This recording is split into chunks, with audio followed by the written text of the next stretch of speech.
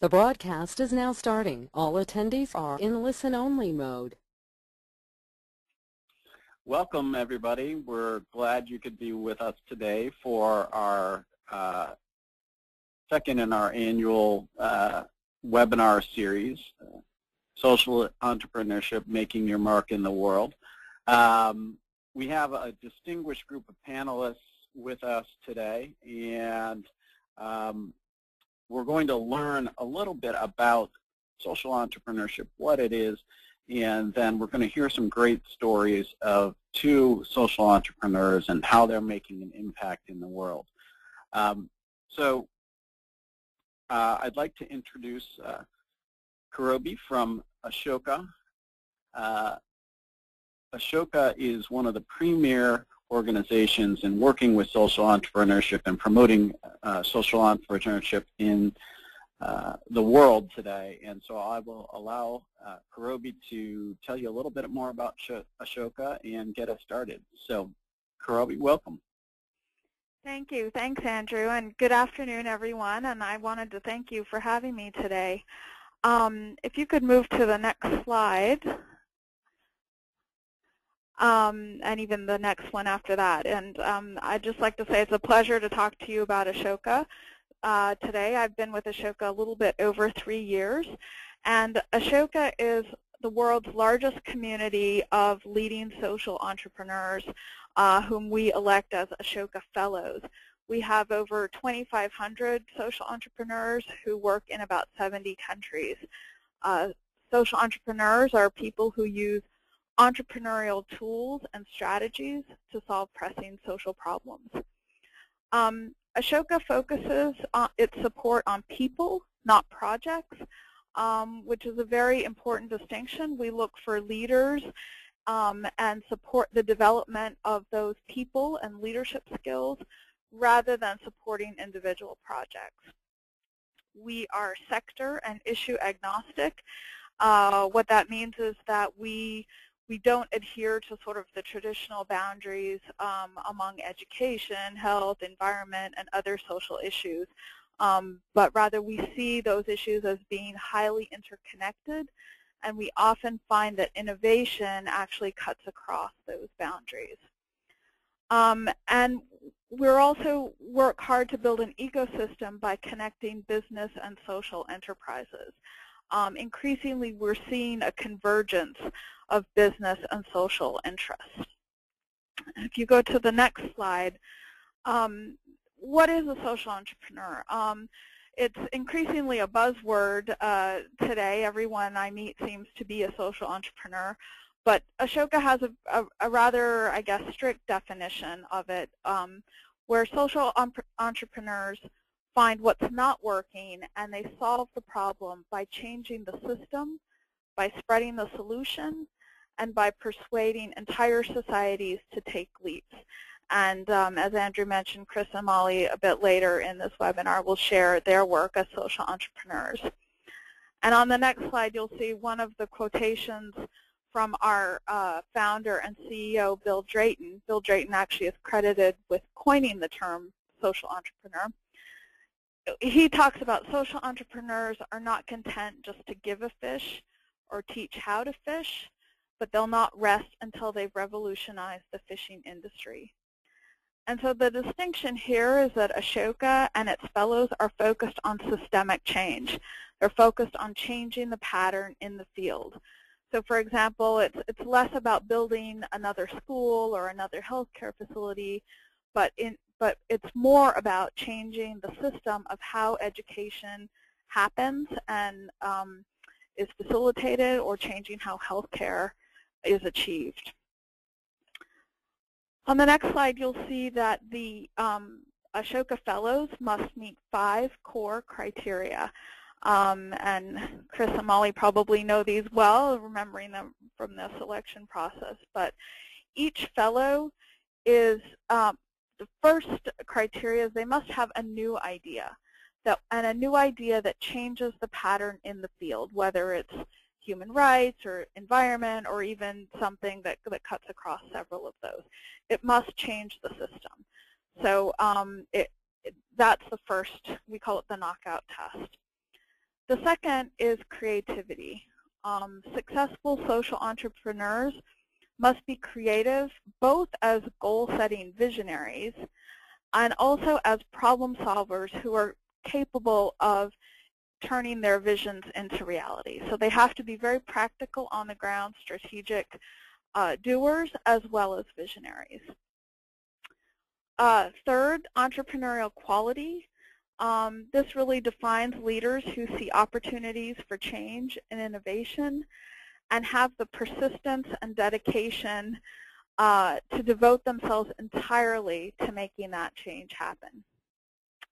The fourth criteria is ethical fiber. This isn't just sort of a throwaway kind of criteria. It's critically important because as social entrepreneurs seek to change a fundamental pattern in society, they must be able to inspire trust among many, many different kinds of people and stakeholders in order to introduce that structural change to society. And then the last criteria is around the social impact of the idea. So Ashoka is only really interested in ideas that will change the field at a national or a regional level. Again, Ashoka is not focusing on local, small-scale kinds of results. We're interested in ideas that will have significant social impact. On the next slide, you'll see where we work. As I said, we're in over 70 countries and 5 continents. We elected our first fellow in 1981, and since then we've been committed to electing, supporting social entrepreneurs wherever, from large cities to rural areas, from stable democracies to nations in transition. And we're currently in a period of rapid expansion.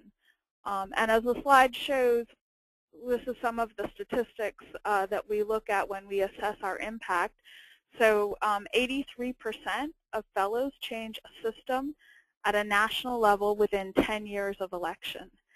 And 90% of fellows' ideas are replicated by other groups. And then finally, 60% of fellows change national policy or regulations within 5 years of election. So those are a couple of the indicators that we use to try to answer the question of, are fellows achieving the systemic change that they are seeking to?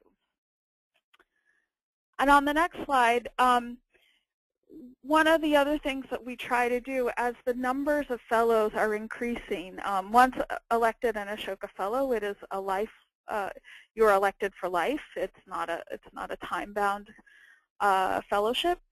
But as the numbers of fellows are increasing, we're able to identify patterns and insights that help the broader field of social change. And these patterns and insights fall into sort of 3 broad categories.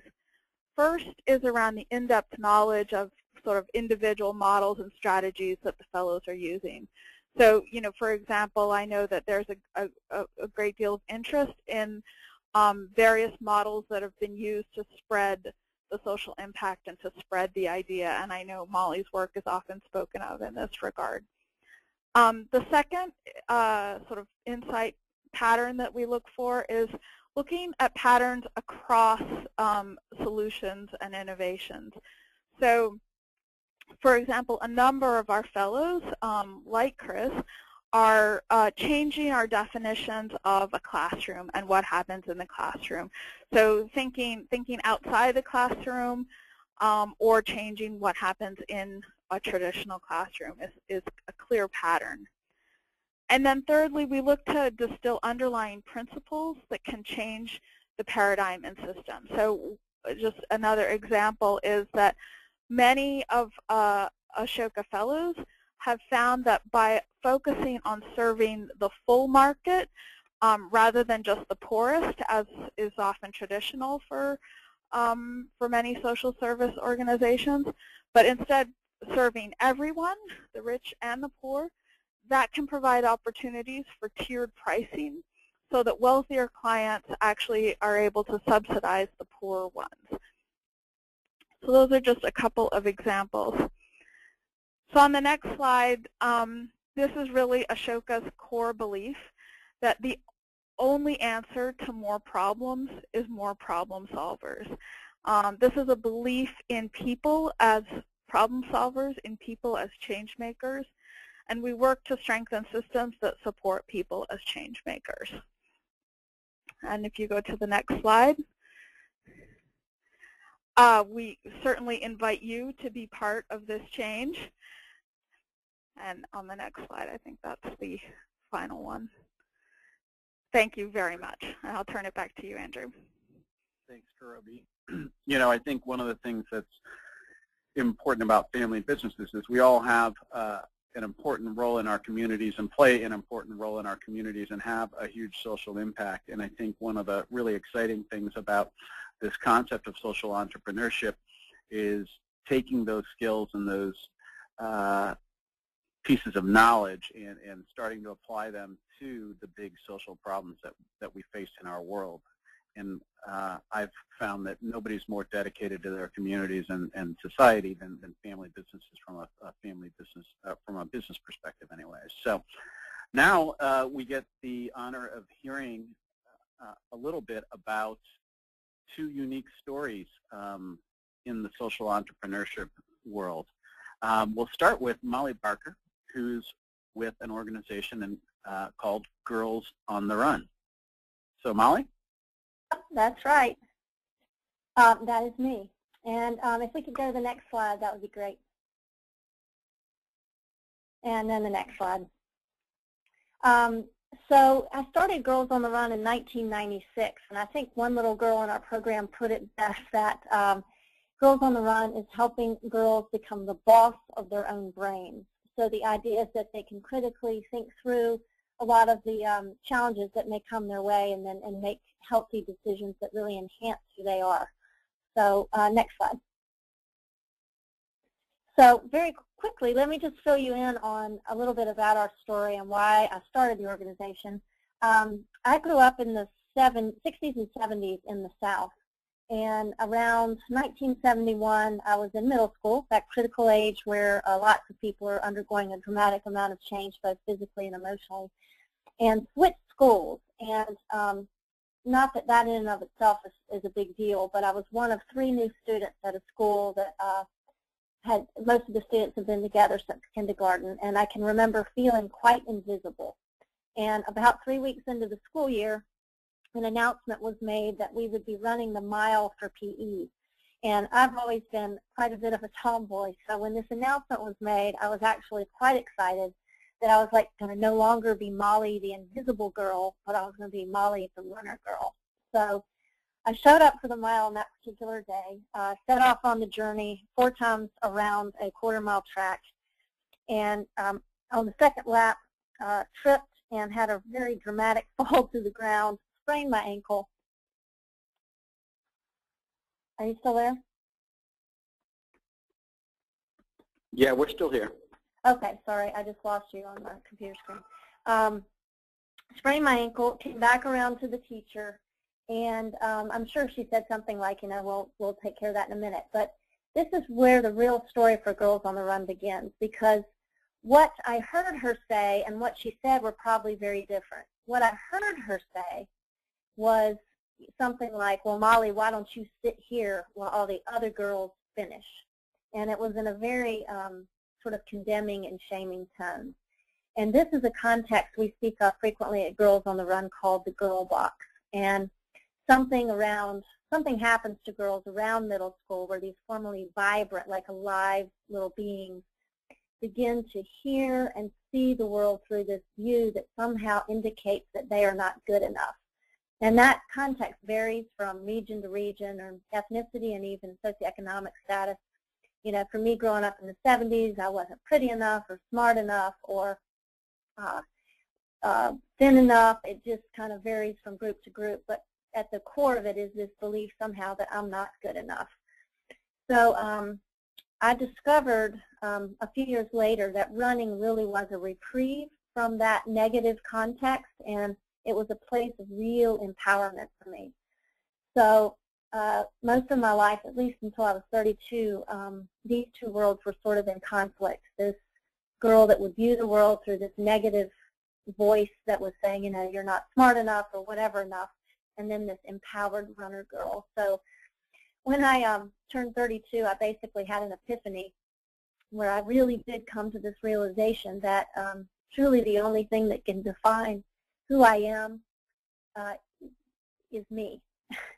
And I thought, wouldn't it be great to create a program or some sort of curriculum that would allow girls at that young age, at that critical age, just prior to adolescence, where they could really tap into their power and realize that the only person that can limit their potential is themselves. And this is a very, currently a very American program.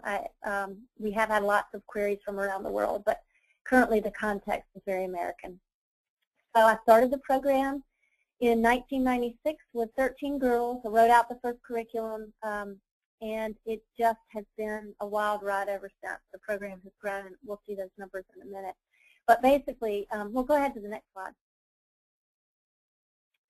So our mission, and I'm just going to go through these quickly. Our mission is to inspire girls to be joyful, healthy, and confident using a fun, experience-based curriculum, which creatively integrates running. How we do this is through a life-changing experiential learning program for girls age 8 to 13. The programs combine training for a 3.1-mile running event with self-esteem enhancing uplifting workouts. And our vision, which is, I get chill bumps every time I read it, we envision a world where every girl knows and activates her limitless potential and is free to boldly pursue her dreams. So if we go to the next slide. These are our core values, and I'm going to save those because I want to make sure I have enough time at the end of the presentation, but those will be available to you if you guys want to look at them. You can go to the next slide. So the big idea for Girls on the Run, and I will have to give a shout out to Ashoka, that just going through the nomination process was a tremendous, amazing experience because it really did help me articulate this big idea, and I was kind of having a hard time with it before then. But to mobilize a social movement to shift the consciousness of individuals, institutions, and organizations so that liberation starts when women are girls, continues throughout life, and liberates all of society in the process. The overarching goal is to create a more inclusive, compassionate, and peaceful society so that girls and women can recognize and achieve their highest human potential. Next slide, please. So just very quickly, the next several slides will go over kind of the growth, and the program has had an amazing, just an amazing story over the last 16 years. So currently Girls on the Run is in 200 cities across 45 states. We're also in Canada. How we're set up is we have two models. Basically, a council can establish itself as an independent 501c3 within a city, or it can partner with an existing nonprofit, and those are about half and half currently. If you'll go to the next slide. So 103 of our councils are those 501c3s that I indicated, and another 97 are the affiliate. We partner with YMCAs and hospitals, health departments, YWCAs, and school systems. Next slide, please. The growth has just been remarkable. So if you think, this kind of blows me away, actually. So in 1996, there were 13 girls, and you can see that fiscal year 2011, we served 108,880 girls, and we're showing about a 37% increase in number of girls served every year.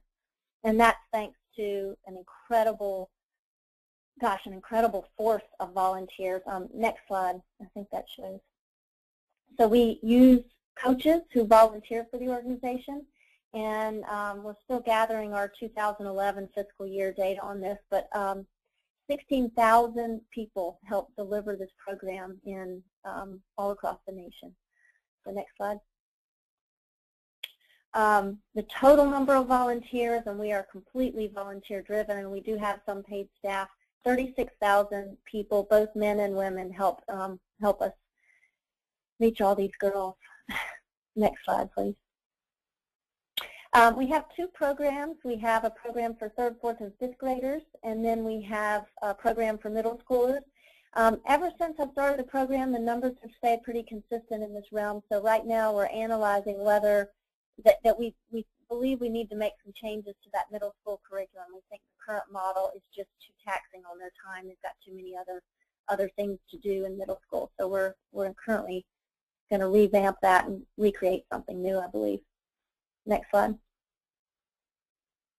I'm very proud of this, and like Karavi was saying, we are one of those that serve all girls, and currently about 33% of our girls receive scholarship assistance, financial assistance. That's in the neighborhood of $3 million, and it varies from city to city. Right there in Chicago, the significant number, there's a much higher number of girls receiving financial assistance. It does vary from region to region. Next slide, please.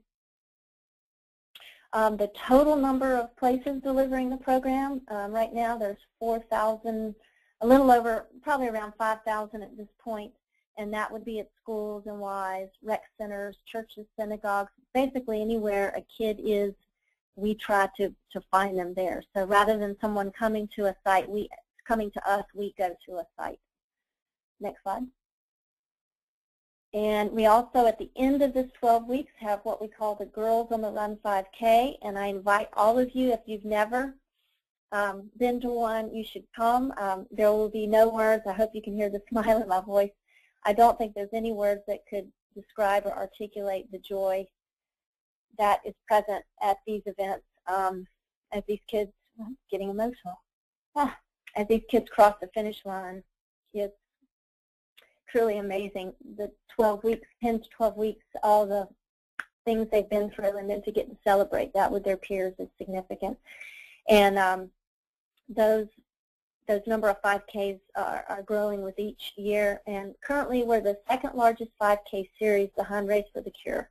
So that's a very exciting number for us. Next slide, please.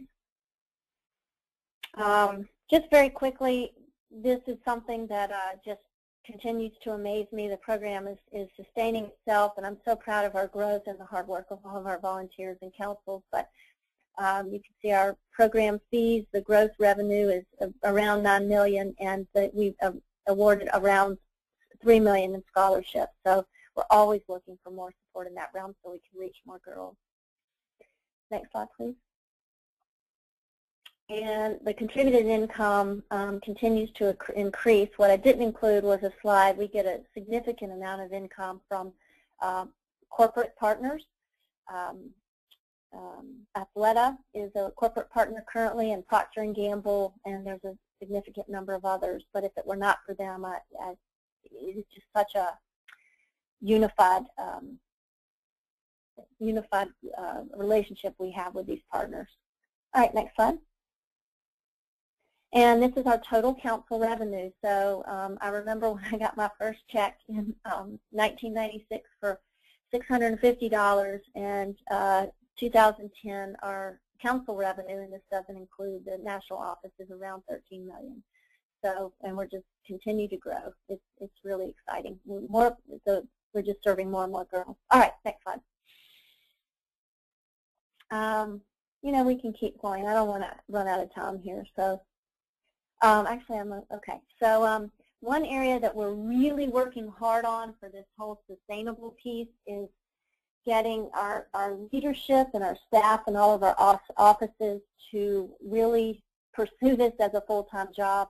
Many of them are working, being paid for 20 hours a week, but they're working 30 or 40. So we're really, really trying to educate our councils on fund development, how to manage their time, how to make sure that they pay themselves so that we can have a sustainable model. Should they leave, we want to make sure that we can replace them.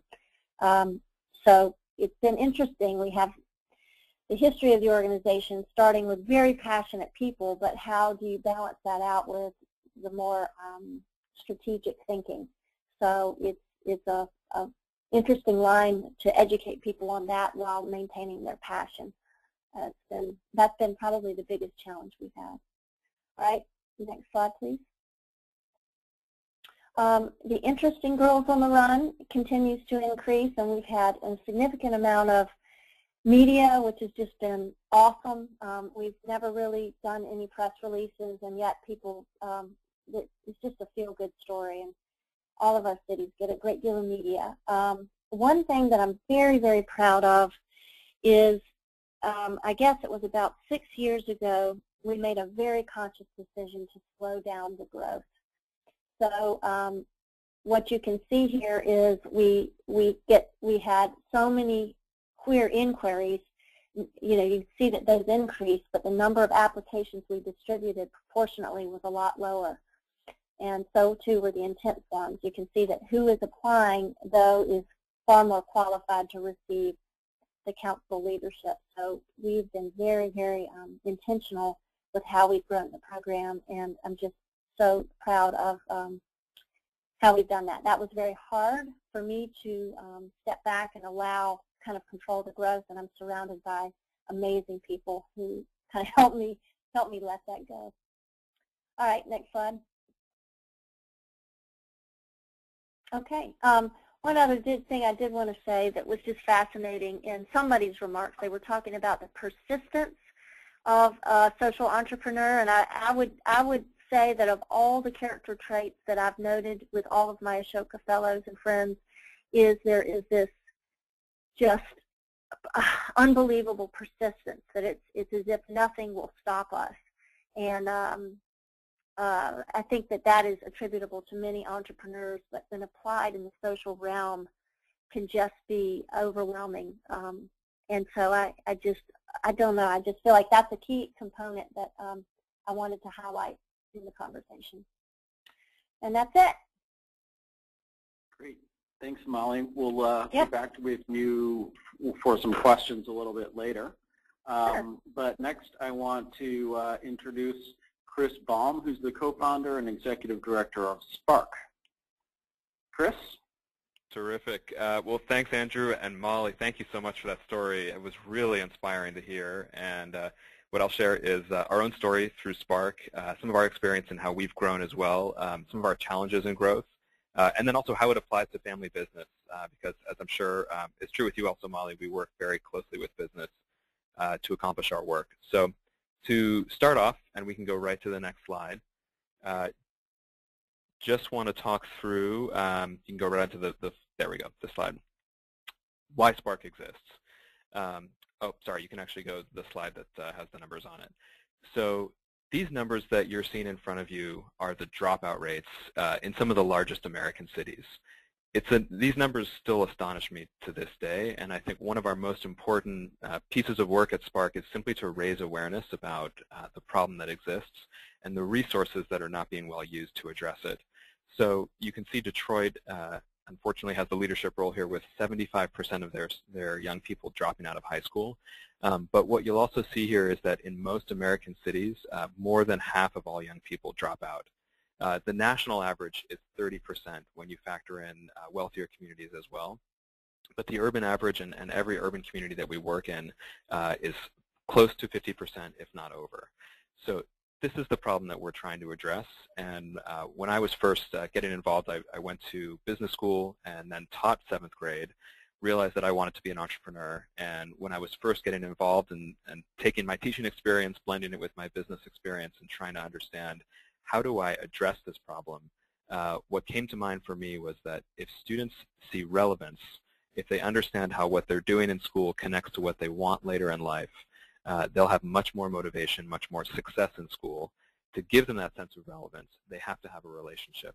You know, if you're growing up in a poor community, whether it's in Chicago or the east side of Los Angeles, and everyone in your neighborhood has minimum wage jobs, if they have jobs at all, and you see someone on TV, for example, who is a doctor, it's pretty hard to feel like that is accessible. Whereas if you have a mentor who's a doctor who introduces you to what it's like to enter that profession and how they got there, that enables you to make your dream feel real and to motivate yourself to succeed in school. So you can go on to the next slide. We've been fortunate, this was just here as a reference for a video that I think was sent out, that we've had some great publicity over the last year on, with Brian Williams and others talking about what do communities look like when apprenticeships are introduced as an educational tool. And that's what Spark is all about. So we can go right on to the next slide. Our core mission is to address the dropout rate by creating one-on-one apprenticeships for young people when they're at their most vulnerable years. So just as Molly was saying, in their 7th and 8th grade years during middle school. We identify the students who are most likely to drop out based on their income status, struggles in school, and then we match them one-on-one with a professional who has the job that that student dreams of having. So here you can see with these photos, we have students who are structural engineers, doctors, firefighters, literally every profession you can imagine. And when I referenced earlier that there are resources that aren't being well utilized, those resources are professionals and workplaces. Family businesses may be further along than the rest of the pack in this, but if you think about your workplace and how often a young person is in there learning and getting a sense for how they can imagine themselves in that workplace, most people say it doesn't happen very often. And what we're trying to show is that these workplaces are everywhere, and they're very open to doing this kind of work when there's a nice structure for it. And the students are certainly everywhere as well. To tell you one very brief story, the student that you see here on your left with the hard hat on, this is a student who was an immigrant to California. When we interviewed him, he'd been referred to us as a student who was failing classes in school, disengaged. We asked him what he wanted to try. If he could have any job in the world, what would it be? And he said that he had spent the summer in Guatemala helping his uncle build a house, and he loved the idea of building. So we matched him with a firm that actually, I think maybe a family business that does structural engineering. And over the course of a semester with Spark, he started off, he was actually working on the Fairmont Hotel. Those who have been to San Francisco, it's kind of a landmark hotel. His project started with going out to the hotel site and understanding what is it like to have client communication, understanding the scope of the project. They took samples from the exterior of the hotel, brought it back to their lab. He learned about the math and science that goes into structural engineering. He saw them build out plans for the changes they were going to make and helped them do that. And at the very end, this photo is from one of his last days of apprenticeship. He was on site with his hard hat on as they were drilling reinforcing rods into the hotel. He saw the entire scope of how the things that he's learning in school get used by real people, and that he has access to jobs like that. This is a student whose math grade significantly improved and whose participation and confidence really improved because he saw he had a path. So that's the essence of the program. I'm going to talk a little bit about how as an organization we've grown. So we can go to the next slide. So we started in the Bay Area. Our first program was in 2005. And as we've scaled to different regions of the U.S. over the last couple of years, and I'm sure this is an experience that a lot of family businesses have had also, each kind of phase of growth for us has taught us a lot, has stretched us, and ultimately it's made the organization stronger. So our Bay Area work, we have 300 active apprenticeships here, and so that's 300 slots that are continually being refilled with new students. We then opened in Los Angeles and learned a lot about how to grow. When we first started to grow, we did it through a consulting model, and we realized that we need to have a higher touch than pure consulting in order to make sure the quality was there. So we've switched to kind of a hybrid approach where schools take on a large part of the implementation of the model, but we have small teams in each city that are there to support the apprenticeships and support quality. We then opened in Chicago, which taught us a lot about working in a big urban environment directly with the district in close collaboration with the school district. And then we've since opened and are about to open in Philadelphia and Oakland as well. Quick note on kind of what the impact has been, and then I'll talk more about kind of our experience and challenges in growth. We've been able to track now, since it's been now 7 years, our students all the way through high school and some into college. And what's been amazing as we track students and get data from school districts, we see that immediately after students finish their apprenticeships, they have improvements in grades. Later after that, their attendance starts to improve. They have fewer suspensions in high school. And our first cohort of students that's made it all the way through has a 98% graduation rate from high school. So it's really driving home the point.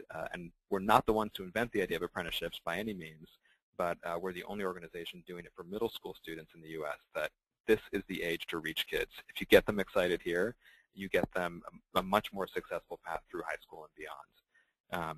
And so this ties back to what Karobi was saying about why we were supported by Ashoka, and that connection is that the potential for this is everywhere.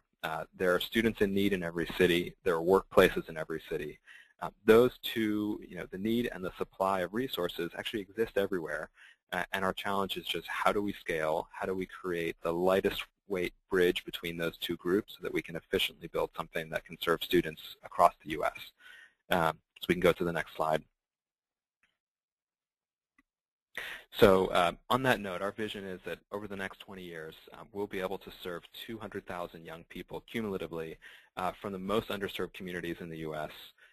With the results that I've laid out already about increased educational achievement. And beyond that, and this also goes back to what Kroby was saying, part of our mission is to change policy. Our work now is to really demonstrate that the program can work at scale. But as we grow, we have increasing amounts of data. We have an increasing ability to shape how education policy happens. And our goal in that domain is to make apprenticeships an embedded part of school, particularly in urban areas that have the toughest problems to deal with around the dropout rate. So we can go right on to the next one.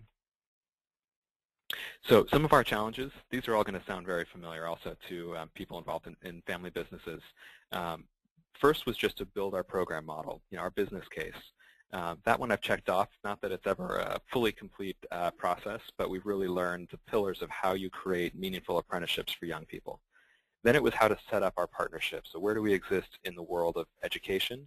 And where do we exist in the corporate world? How do we make our pitch to corporations that this is a valuable thing for them to do both as corporate citizens, but also in a more self-interested way for their employees to be engaged and happy to stick around? What we're now addressing as our key challenges are how do we attract sufficient risk capital? And this I'll talk about in the last slide also, but philanthropy often, you would think in some ways it could be the highest risk capital because it doesn't require a financial return, and often it's given from foundations that exist in perpetuity, but philanthropy is often very risk averse. And as a growing nonprofit, if I were, for example, starting a for-profit, there would be so many different potential ways to go, not to say that it would be easy at all, but potential sources of financing to grow, whether venture capital or more traditional debt. As a nonprofit, I have very few sources of capital to really grow. So one of our big challenges is how do we move beyond the important $100 donor, but get to donors that are supporting us in the millions of dollars to build something at a much larger scale. And then the last piece, as I referenced, is how do we shift policy? How do we start to play in that world as we have increasing amounts of data to back up our story about the impact that we have? So we can go on to the next one. So I want to point out a couple ways where business, but particularly family business, can be involved. And some of this may be very obvious to people who are already closely involved with nonprofits, but I just want to highlight some ways that we've had particularly high impact relationships with family businesses.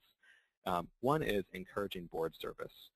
We've worked with some businesses where they have a very clear policy that as they have an up-and-coming, whether it's a new person to run the business, perhaps a new generation of the family, or just an up-and-coming executive, that they make board service for a nonprofit a required part of that person's path. Now, obviously, we find a lot of great people when it's not required, but I think it's a really nice way that a business can make its commitment to nonprofit work very clear, and also can inject the special skills that that business has into the nonprofit world. And I think in that sense, it depends very much on what the sector is. We've worked with people in the technology world who help us with our tech problems, people in the finance world who help us with that, so on and so forth. The second is building volunteer cultures. This, I think, sounds like a very obvious one, but I want to put a twist on it, and that is how can you use time during the workday to volunteer? I think a lot of people might have an initial reaction that time during the workday needs to be protected just for work, and of course that's where the majority of it, very large majority of it, needs to go. But what we're finding is that a lot of young, particularly young professionals who work long hours, they don't have any ability to volunteer during the week unless it's during the workday. Their weekends, they may commute, it may not be convenient, they may not want to use that time for volunteering. So if a business can enable them to use a small portion of their workday to volunteer, that person is going to be much happier and feels like at their workplace that interest of theirs is getting recognized. We have a lot of young professionals who volunteer as mentors, and they do it 2 hours a week for 10 weeks out of the year. So a total of 20 hours of time, which is usually a late afternoon when a student comes after school to do their apprenticeship. it's a very low-impact way that the business can recognize that employee's interests. And it's amazing for our students to get to see the workplaces and make it really real. And then the last one, to reference what I said earlier, is family businesses are entrepreneurial. They're more entrepreneurial than the average business. We need that entrepreneurial mindset in philanthropy. A lot of philanthropy is very traditional. It's not given strategically, and it's not comfortable with risk always. Now, Ashoka is very different. I want to make sure that I'm not making too blanket of a statement here, but there is huge opportunity to have enormous impact in philanthropy by being comfortable with risk, by investing in a promising organization that needs growth capital to scale. I think family businesses get that. So I would just urge people who are involved in that world to think about ways that they can have impact beyond the normal ways of being philanthropists by taking their entrepreneurial mindset and applying it. So I'll pause there and open to questions, but again, thank you so much for the opportunity to share our story with you. Great, thanks so much, Chris. That was really inspiring. Both you and Molly, I just kind of marvel at in the vision that it took to create both of those organizations, and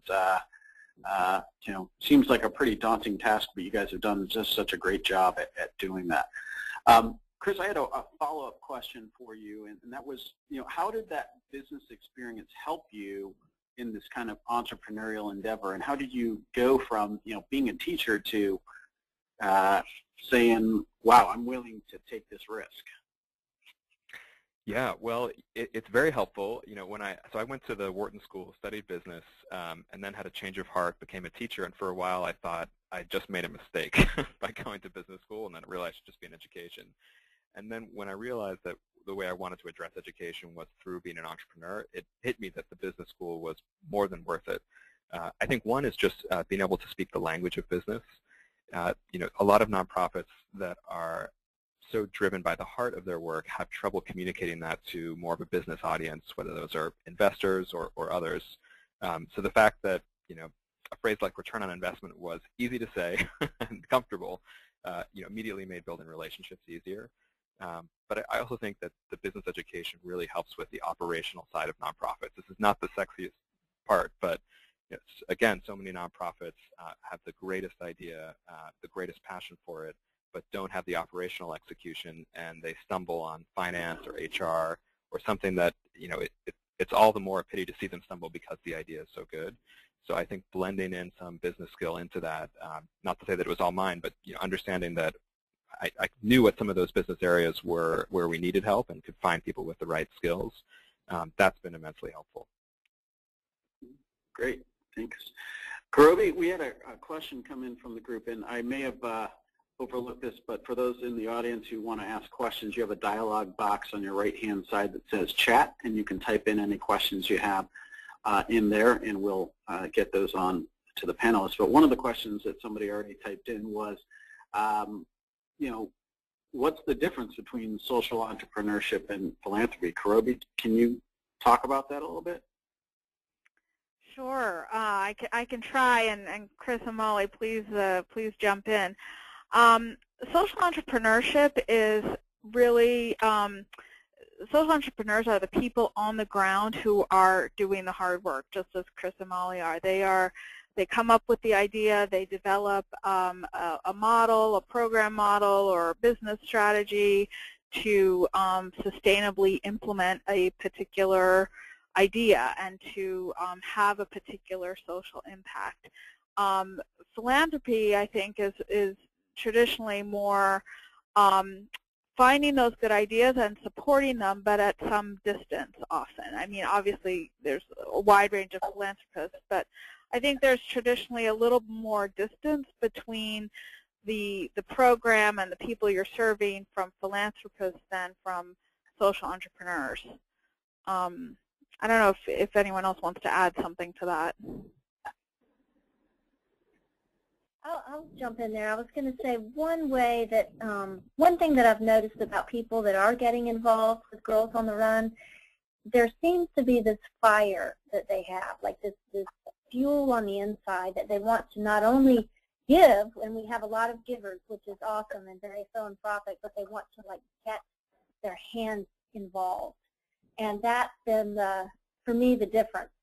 We have so many of our volunteers that do work full-time jobs that are getting their own, they're tapping into their own potential by getting involved with the organization. So there's a little bit of that difference for me too.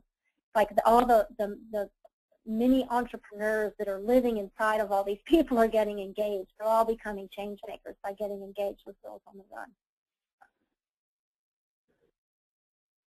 Great. We had another question that came in, which is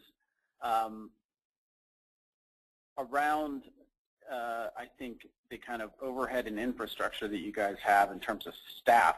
It seems like your volunteer networks are really large, but the question is kind of posed both to Molly and Chris, but what are your kind of staff requirements, and how do you manage this in the business growth model that you're pursuing? I'll say go us, first. Go ahead, Molly. Well, you know, the way we're set up is each of our independent offices that have their own 501c3 have an executive director, they have a staff, they have a board, they have just everything that an independent 501c3 would have. And so we, at the national office, establish a working contractual relationship with those folks. And, you know, it is a written document, and there's certain areas where we allow some leeway for our councils, but then there are other areas where we have very, very stringent requirements on how they use the curriculum, the logo, how they raise money, and things like that. So the volunteers are actually the ones on the ground delivering the program, and we have our people in the city that are staff who are overseeing those volunteers. And it took us a while to get there, but I feel so strong. I feel like our staff in all of our offices really get what we're about, and we're in constant contact with them weekly. Very similar for us. So we have, we have a budget of about $2.5 million, which is almost entirely for staff in each of those regions.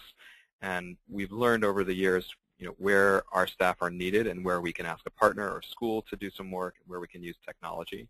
So there's a lot more room for us to use technology to improve. But in essence, it's a step function with every new frontline program staff member that we bring on can support 50 simultaneous apprenticeships, so 50 relationships. And so as we raise more funds and have enough visibility to trust that that's not a one-time funding opportunity, then we can gradually expand staff. There's a lot of room for us to use technology to manage those relationships online, and we're experimenting with a few ways to do that. There'll always be a human touch that's very important, but we're trying to figure out where is it really required, and then where can it be accomplished through other means. Mm-hmm. One of the things that I think is interesting, and somebody asked a question about, is how did you guys, these seem like pretty big visions and big dreams, how did you guys come up with that? I can say, for me, it was just through direct experience. I was placed in a 7th grade classroom in West Philadelphia and started teaching, went through all the joys and struggles of being a new teacher, and then somebody told me the stats for my kids, and they said that more than 50% of the kids that you see in front of you are going to drop out, and that about 20% of the boys that you see in your classroom are going to end up in jail, statistically speaking. And it just hit me that this problem it's happening directly in front of me, and it's also happening nationally. And so when I thought about being an entrepreneur to work on this problem from the start, I felt like this is not just a West Philadelphia problem. It's not just a problem in my classroom. This is a national problem, and we're not a silver bullet, but we want to build something that shifts the whole system and taps into a new resource. So from the start, we're probably naive in some ways, but we were shooting for the moon, and we continue to. And I'll jump in there. When I was 32,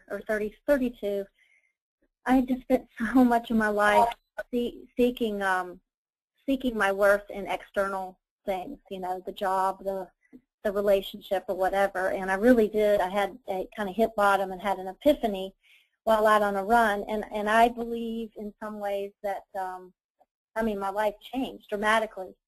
And once I had sort of seen my own potential, as I did on that day in that run, I really couldn't go back to not doing something. And it was like, if I knew, if I could tap into my own potential, why then can't others? And why can't I help? And it really is just what I'm supposed to do. So it quit being a question.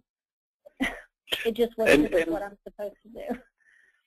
And what was your work experience leading up to that, and how did that impact your ability to implement your idea? Yeah, I was a teacher. I had been an elite athlete and a triathlete.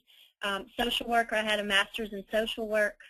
And, it is funny when I look back, and often when I'm talking to groups, especially 20-somethings, it's everything in my life, and I believe Ashoka sort of points this out when they do our history, led me to doing what I do. All of the dots sort of connected in this sort of golden way. And they continue to do that. Like, I continue to see these dots on the timeline of my life, and I look forward not only, I'm not done. Like, what else is there? And how are the dots that are currently being made going to connect in my own future? Wow. So last question for you. We have about 5 minutes. This is the last question for each of you, all three of you.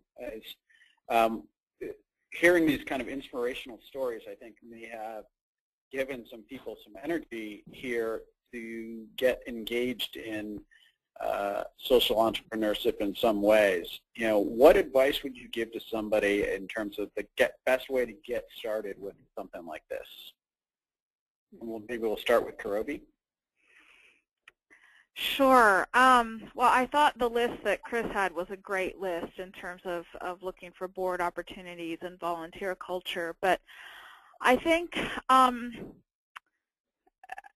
obviously the first thing is just to learn as much as possible about it, learn about different social entrepreneurs, visit their work, learn about their work. But I think that for Ashoka, and I think for me personally, I think one of the best ways to get involved is to look at the people that you are bringing into either your business or people you are connecting with, and look at the sort of the people skills that they have. Do they have, Ashoka's working a lot, and Molly is one of the leaders of this on our empathy initiative. Do the people that you bring in and connect with have empathy? Are they able to lead teams? Are they able to have leadership skills? In other words, are they going to be creative problem solvers, whether in your business or out in society? Because those skills are similar. And I think that's a fundamental shift that I hope we can see. So I think, start at home, start close to home in terms of who you hire, who you partner with is often a good place to start exploring the world of change making. Great. And I'd say, and this is a broad answer also, but to really find your interests. For me, I didn't realize it would be education until I just got a little bit of exposure to what was happening. First, through an internship for me, and then through teaching. But everyone lives in a community, no matter where you are. To start understanding what are some of the challenges in that community, and then get some direct exposure. Nonprofits tend to be very open entities, so to go and pay someone to visit a program, and then don't be afraid to apply your business skills. There's obviously, business skills aren't a silver bullet either, but a lot of nonprofits are really thirsty for that. So whether that means as a board member, as a volunteer, enabling others in your business to be volunteers, and also as a philanthropist to apply, a business and investor mentality in philanthropy. All those things do good and blend in, a needed skill into the sector.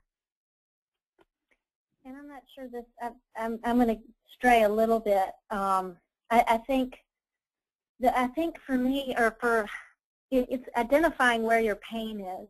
And I know that sounds weird, but like what do you read in the news, or what do you see where you just feel this like on your insides? And I think that combined with where your joy is, like those two things somehow magically make for a great social entrepreneur. And then the other thing too is I've found that some of my greatest ideas come when I'm the most quiet. So I really do think that it's important, and we encourage all of our volunteers to take quiet time more frequently than they might think they need it, because it's in those quiet moments where the big ideas come. Great. Well, thank you very much to Karobi, Molly, and Chris. Really a great introduction for all of us to this concept, and really inspiring stories. Really astounded and inspired by the work that you guys are doing. So thank you for that. And thank you to all of you for participating. For those of you who haven't already received the invite, the invitations for our May 24th program should have hit or will be hitting shortly. If you want more information on that, which is a program on growing the family business, and we'll have 4 member case studies on May 24th. Information is on our website, www.luc.edu/FBC. Hope you can join us there, and you can register online as well. So thank you again to Chris, Karobi, and Molly for sharing your stories with us, and we look forward to seeing everybody on May 24th. Thanks. Thank you. Thank you. you. Bye-bye.